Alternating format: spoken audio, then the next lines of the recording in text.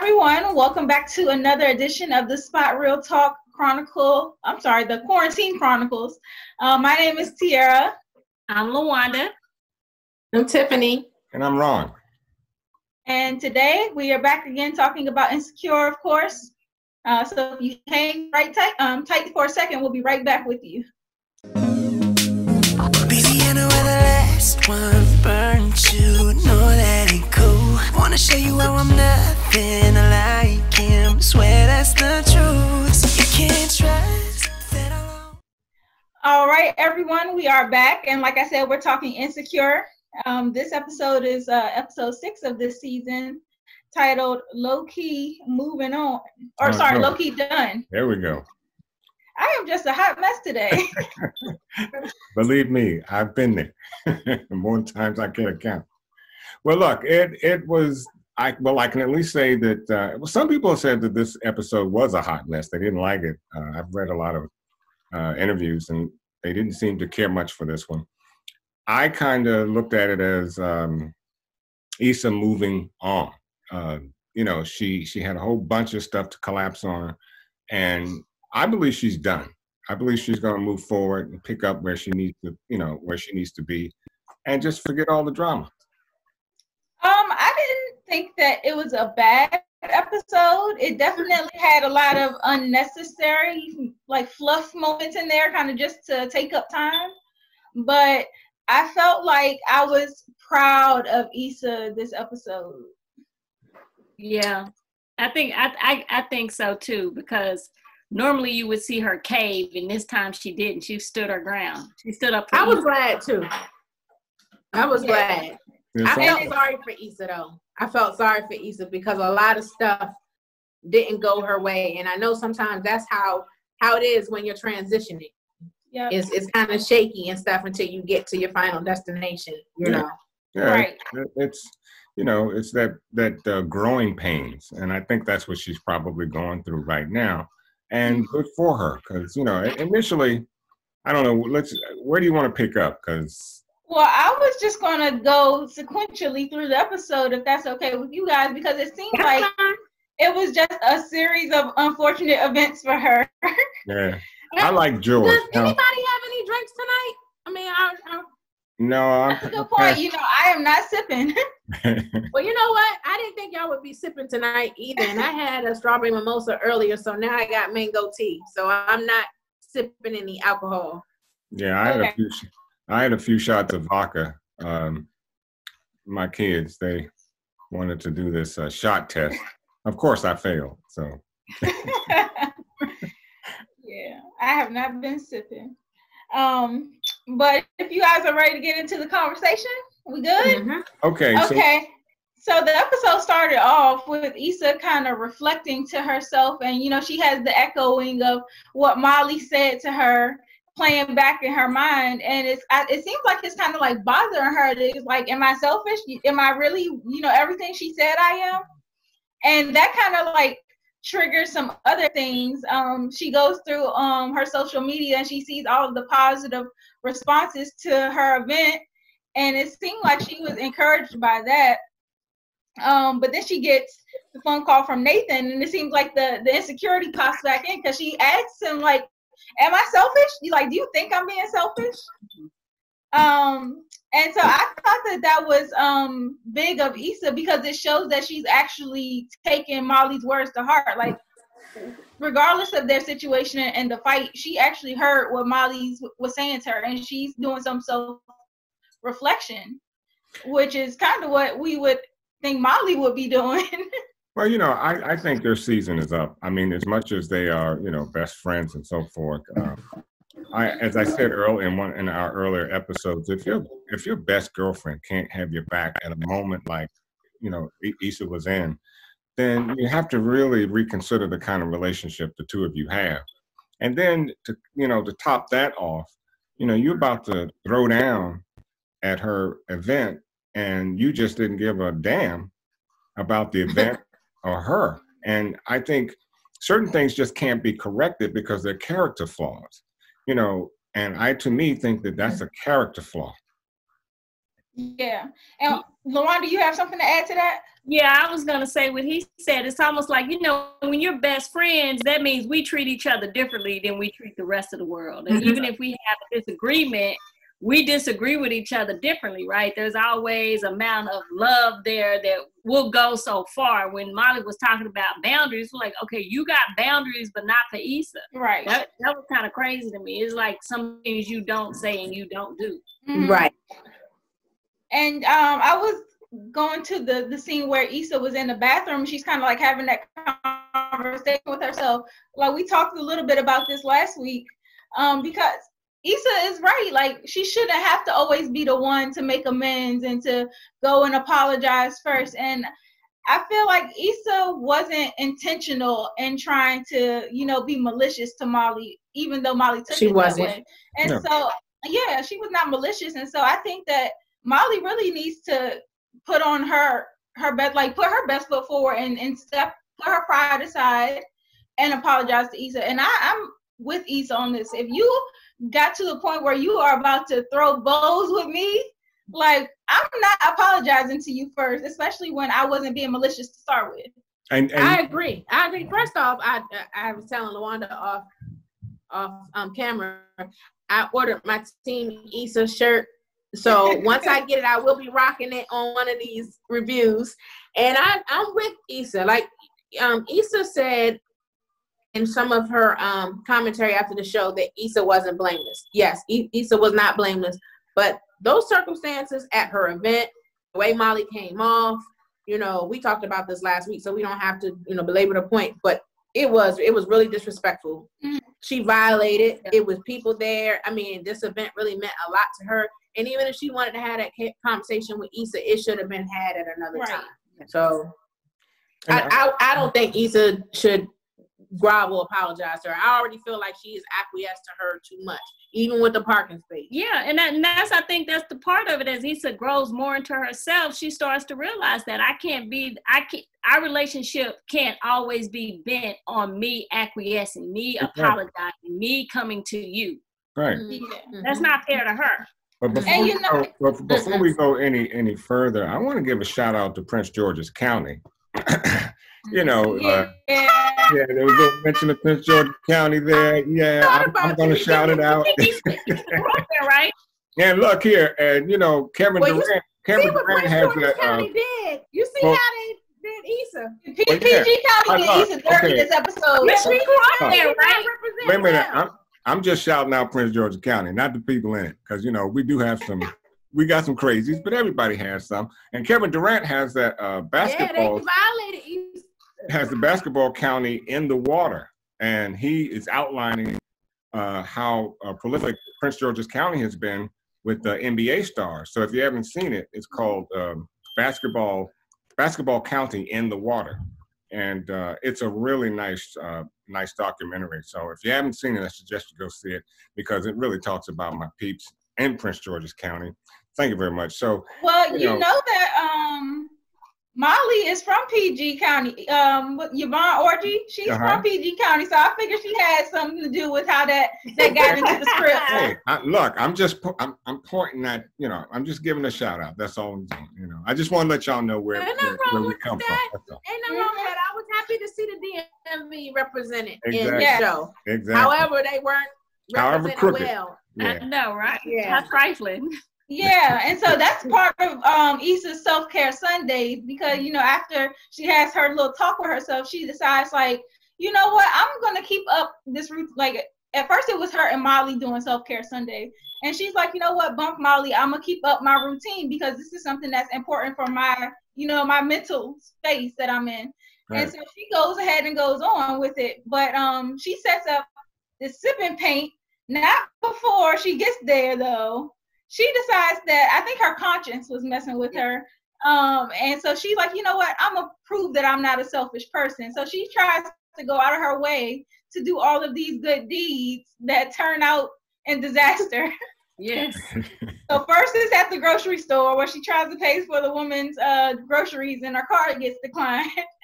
And then it's with the older gentleman who missed the bus and she tries to give him a ride. Listen, the pregnant chick, she had stuff. I understand trying to help, but she had $154 worth of stuff. Now I want to know how much that jug of wine cost. That's what I want to know. Saying I need a little help, and I figured if you say I need a little help, it's a few dollars. Right. It's a little bit over. You going to folks asking for $154 worth of stuff? That jug of wine had to have been most of that because she only had a little basket full. And I don't know what she could have had in that basket that would even come close to $100. But I ain't never bought a jug of wine like that. So that had to be. I don't know. That woman had some diapers. No, it shocked Issa, so she had to have something in there. It totally shocked her. That woman had a few things in her cart and stuff. I like to know what diapers ain't cheap. Yeah, they're not cheap, but I can't, $60 for some diapers, because that jug of wine, I can tell you right now, was somewhere around $60. Yeah, and then this ungrateful old man, he's just complaining the whole way. George would have been the next corner. I'd have dropped George off. Okay, if you can't even tell me where you live, and you telling me what to do in my car, oh, George, you got to go. I don't even think that was his home, because when he got there, did you see, like, when the sun came out and was like, Dad? Yeah, it was his son's time. Yeah, yes. Yeah. So I was like, what was that about? Yeah, it was just odd, though, that whole scenario. And that's what I meant by, like, the fluff in this episode. Like, I don't think we needed all of that to prove that Issa was taking Molly's words to heart, and she was actually trying to be unselfish in that moment. So, well, you know what? I thought we could have done without a few minutes of those. I look at it a little differently. I think with all the negativity that she was coming into, really what it was doing was strengthening her resolve. So now she has the will to go and say, you know what, the hell with all this. I'm gonna be Issa. I'm gonna do what I want to do. And I think she pretty much, answered that question when she saw Molly in the restaurant, just doing her thing, not trying to contact her. And Issa's nature is to always make amends, try to make things right. That's her nature. But unfortunately, like in real life, you can only be so nice, because when people get that, hey, he's a nice guy, she's a nice guy thing, they run over you, and they do it time and time again. And I think that's Molly's problem with Issa. She knows she's a nice person, always wants to make you happy. And so she takes advantage of it. And it's time out for that. Well, I was thinking too about Issa, and it seemed like every time she was doing that good deed, her conscience was kind of there, like, girl, what are you doing? And like, well, that's the other side of her. The other side of her wants her to step up and be, and like, hey, cut with all this. You don't have to be Mrs. Goodbar. Just do you. Yeah. The one that had a good point about how her to mention it. What? We talked about a lot of stuff, but what part of it I was thinking that, because this episode was not my favorite, but I think it served a purpose, because it kind of shows what happens when a relationship ends and you have to figure out, well, who am I without this person, right? Yeah. So she had to figure out, this is a day that I'd normally be with Molly. What is it like when I'm just by myself? And what I just thought about too is what normally Issa would do, or maybe people in general would go find somebody to fit that case, and she didn't do that. She talked to Nathan, but she didn't set up. He said, you know what, I'm just going to deal with this on my own. I'm going to take care of myself, which I was really proud of her, and I thought that showed growth too. Mm-hmm. Yeah. Dude, I do self-care Sundays. I do self-care Sunday for myself. Mm-hmm. So I was proud that she came to that realization. But the point that you had made, LaWanda, offline, because I had said something about the fact that what Ron said about Issa, when Issa saw Molly, and for a moment she thought about trying to make up with Molly, and then she didn't, which I was glad that she didn't acquiesce. Mm-hmm. However, I was like, when I watched the wind down, Prentice was saying, wow, you see, Issa was saying, Issa came in there and she sees Molly and she's on the phone like nothing happened. Yep. But LaWanda made a comment about, some of us have girlfriends that once they get a man, they MIA anyway. And so Molly was in that space. She was on her phone. Well, I had a different perspective on that scene, because like Tiffany had been, which kind of pissed me off because Tiffany knew what had happened, and I know she meant well, but she was like, Kelli, he said the Yeah, Kelli. call, She's talking about Kelli. and I'm like, this is still fresh. Like, give them a chance to sort their feelings. Like, this just happened 2 minutes ago, and so she wants her to already call back and apologize. And if he's doing that, it might not be doing. So I was a little upset with Tiffany for trying to. I'm sorry, Kelli, for trying to push that on Issa. And I guess she did well because she was saying, this is what happened with me and Tiffany. We almost didn't come back from our situation because it was too much time next to. Right. And so but it's too soon for them. I agree. But when Molly was sitting in the restaurant and Issa was about to walk in, but she kind of hesitated. I seen what you meant, Tiffany, by like, okay, earlier in the episode, Issa's kind of like, you know what, I shouldn't be hitting her up. She should hit me up. And there, Molly is sitting alone on her phone. So you're on your phone and you still didn't think to hit me up and be like, hey, girl, like, sorry about what happened, or can we talk or something. So you got your phone right in your hands and I'm watching you and you still not making an effort to, reach out to me. So that's part one. But then part two is also that we know next week is going to be Molly's episode where we figure out what she did in the aftermath of the fight. And here she is at the end of the day. It seems like the day has gone by. It's nighttime and she's sitting in this restaurant alone. No Andrew in sight. So I'm like, he probably checked her and they fell out. I hope so, but I just don't get the feeling that. Well, they're supposed to be going away together next episode. Well, see, that's what I was wondering. If they went away and maybe things went sour, I don't know. I really hope so. I hope that 3-mile hike up the mountain, really did Molly in, because it's much, and I like Molly. Molly's a great comedian. She can do stand up. She's a funny woman. But that's Yvonne.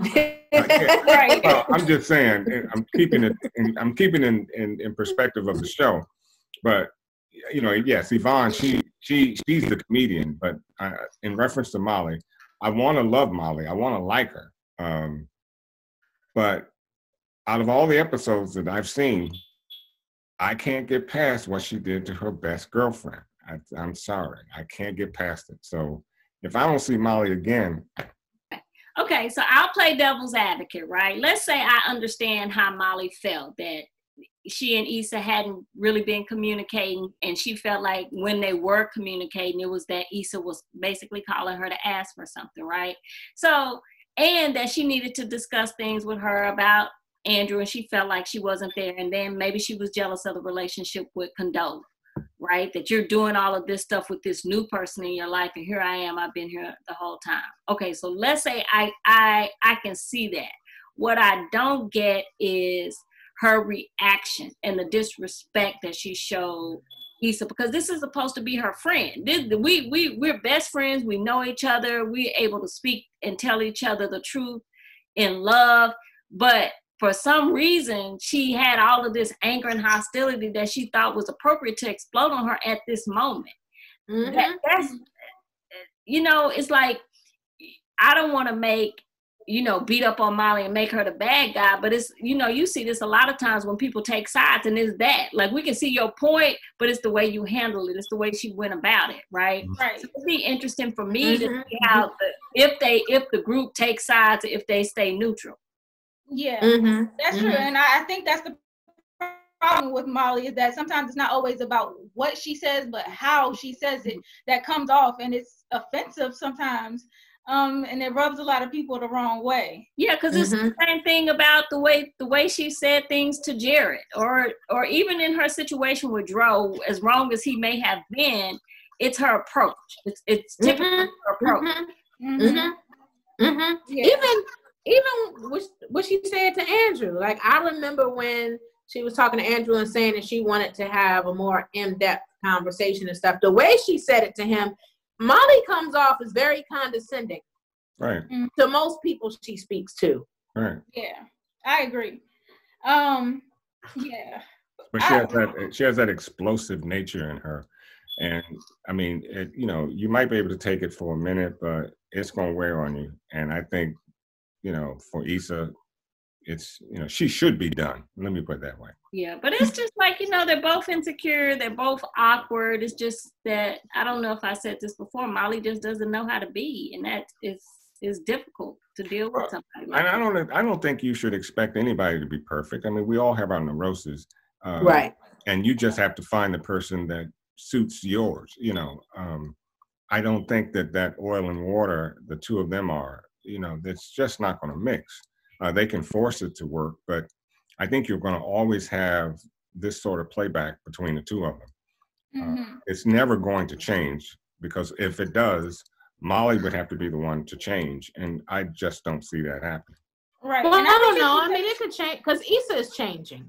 That's what I was gonna say. Issa is changing, but generally, so it's not gonna be the same, because it's gonna get to a point that Issa's gonna be like, wait a minute, I don't have to deal with this, or whatever. She's gonna change her response. And you know what? And business class, I remember learning that change is difficult for most people, and when people do change, it's because of something catastrophic has happened. And I think that as far as Issa is concerned, she's had that. She's had that point of existentialism, where she's saying, okay, I got to do something else. This ain't working. Well, this is why I kind of really like this episode too, is because we're watching Issa kind of transform before our eyes. And I especially seen that when she was sitting down with the girls, the DC girls, with the bridal party. Shout out to Kyla Pratt. I was really happy to see her back. I was happy to see her too. I know. Yes, I love Kyla Pratt. So it was really good seeing her. And you know, the mean PG County girls was kind of like hyper her up. I mean, I don't know if they really meant it and if they were being genuine, but in Issa's explanation about like what she does, this is the first time we see her really articulate herself really well without anybody's help. And, you know, we had seen earlier this season where Condola basically had to speak for her. And now Issa has like she's coming into her own, and she's really gaining her confidence. And so she has, you know, coined herself this cultural curator. Right. Which is I was like really proud of her explanation. Yep. Yeah, so I was like, Issa really is transforming before us, and we see the girls hyping her up and, you know, getting her gassed, and she's like, you know, y'all don't gas me up, you know, because you kind of the plug, huh? And so I'm like, this is what friends should be doing. Like, this is what your real friends should be doing for you. Exactly. And well, so, the thing is, oh, sorry. Oh, I was gonna say, unfortunately, it was short-lived because the girls ditched her, but. Listen, I told LaWanda off camera, I said, if it had been me, it would have been on site when I saw those chicks.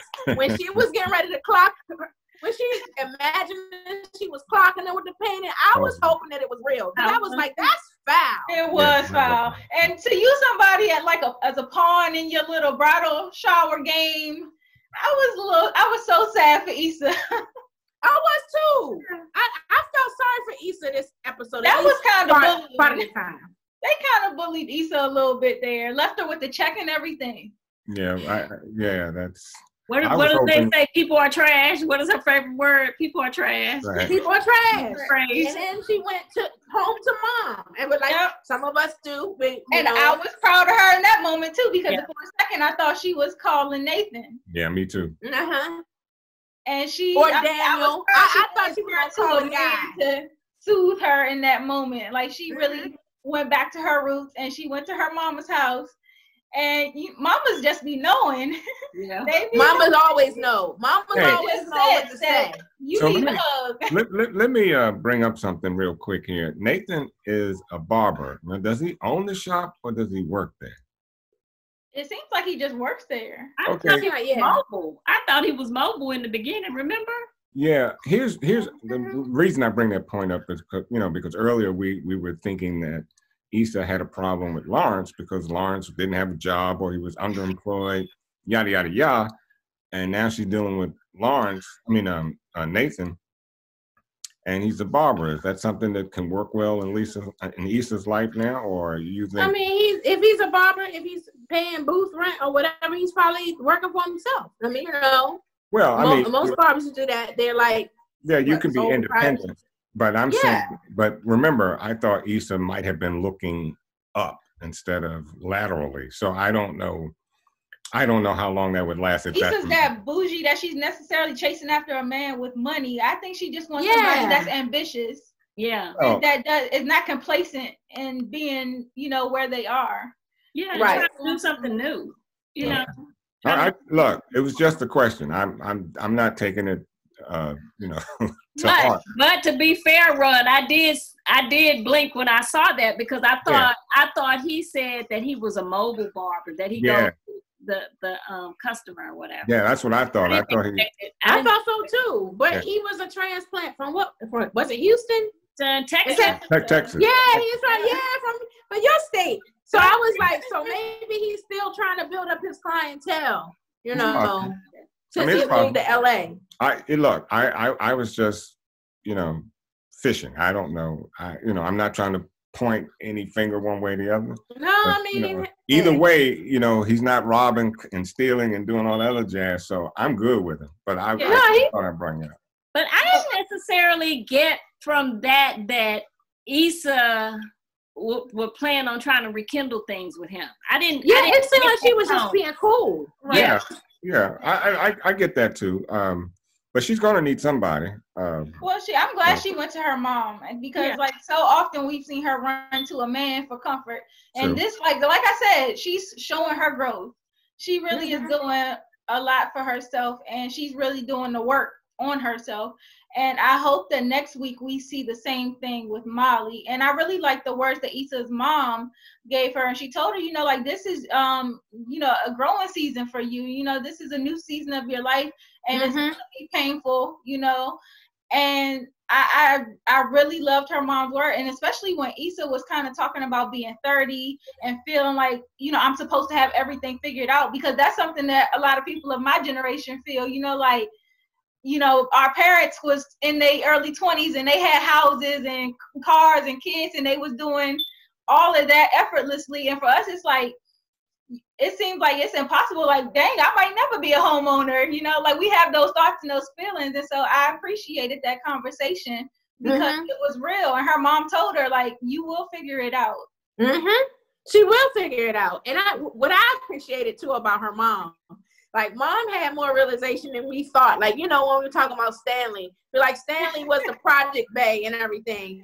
And then when Issa asked her, are you going to marry him? She was like, what? And take on those twins? And it was funny because that's pretty much the same conversation that Issa and her brother had. They both had issues with the twins. And mom peeped game too. She's like, no, I ain't trying to take that on. Yeah. So that was cute. Okay, well, we got about a few minutes left, so I just want to get you guys' remarks on how you felt about the episode overall, and anything you're anticipating, any predictions for next week. I have something. I want to go back to the block party.